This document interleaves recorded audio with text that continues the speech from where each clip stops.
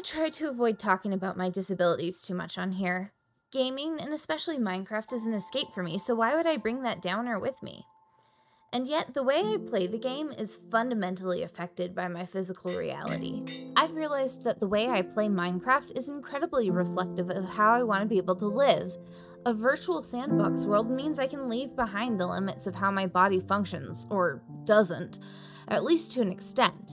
I can walk, run, jump, heck, I can even dance. I've always been an incredibly active person, a dancer, a runner, a skater. It used to be that my creative outlets were things like playing piano, knitting, photography, and in Minecraft I can do similar things without having to lift my arms, which in real life limits me to a few minutes of those activities at best. This outdoorsy farm kid can take care of chickens and goats again, can go hiking, can garden. When I was 12, I put every nail in the house my parents live in, and now I can build huge projects like that again. The tech and engineering side of my brain gets to take similar concepts in at my own pace every time I do a redstone project. Editing videos and running a YouTube channel helps me refresh skills in my field. But watching my videos back has been incredibly discouraging lately because I've been keenly aware of all the limitations my body puts me under in this space still. Disjointed sentences, thoughts that end without conclusion, glaring details that I completely miss for no other reason than that I can never fully engage in anything through the thick fog I wade through every day just to exist. And these are issues that don't just affect my playing Minecraft and making silly little videos about it, but also prevent me from living life, having an income, having friends. In a shocking turn of events, when your primary personality becomes too exhausted to engage, or alternatively, can't perform basic life tasks without help, it gets hard to connect to people.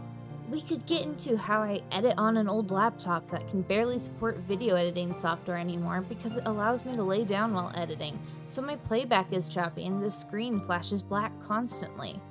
We could talk about how to play on a machine that gives me halfway decent performance, I have to thump myself across the desk until my joints dislocate and my nerves feel like they're on fire. And that doesn't take long, so I push myself into play sessions that are far longer than is sustainable for me. But I guess the point is that even something as low-key as playing a video game that opens up a pretense of normalcy is in and of itself almost more than I can do. I don't intend this as a complaint video to say woe is me or to get attention. I'm just at a point where I need the catharsis of getting this off my chest, and if someone connects with it and feels less alone because of it, all the better. As happens from time to time in life, I've had an IRL opportunity present itself that I'm so excited to pursue. But while it would far more than double my tiny income, it would also take more than double the effort that it takes for me to exist, and I'm already pushing the limit on that. I hate that the barrier to my success in life isn't my own incompetence or subpar willpower or even lack of skill most of the time. It's simply that I can't brute force my body, and often, by extension, my brain, into doing what I need it to. If I can't even hold up my head, how am I supposed to string a sentence together for a video, much less give clear, concise instruction in a work setting? It's terrifying and discouraging to watch myself hesitate to even try because my body has already failed me so spectacularly at times when it worked way better than it does now.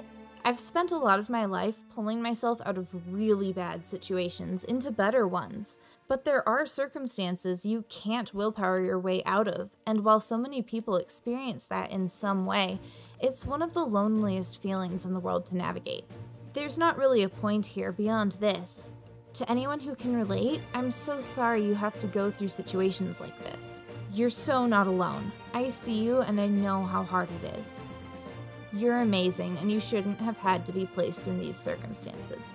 Be gentle to yourself and to others. Reject the idea that productivity is what gives you worth.